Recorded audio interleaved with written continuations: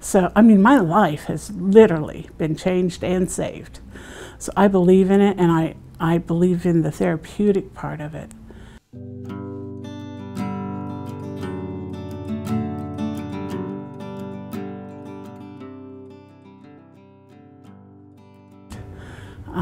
I'm a retired psychotherapist and grief and trauma resolution therapist, and I've always been very craftsy, and I had become more and more disabled, and I have primary lymphedema is one of the things that keeps me mostly disabled, because I probably carry about 200 pounds extra fluid, and I can't walk anymore. And so I was depressed, and I had I knew that if I could get creativity going, I would feel better, but I had no outlet.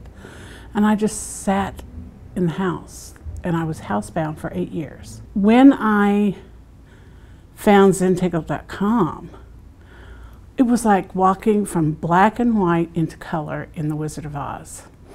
It was amazing.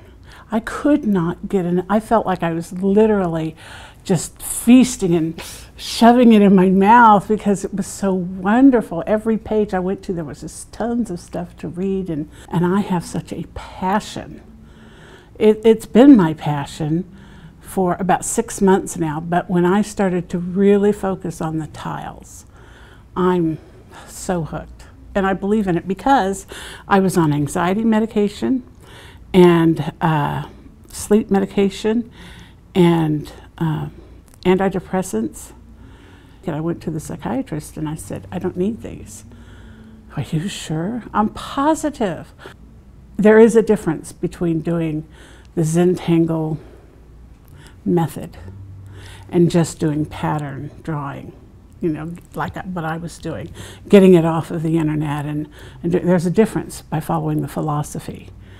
I mean, just the fact that you can't use an eraser.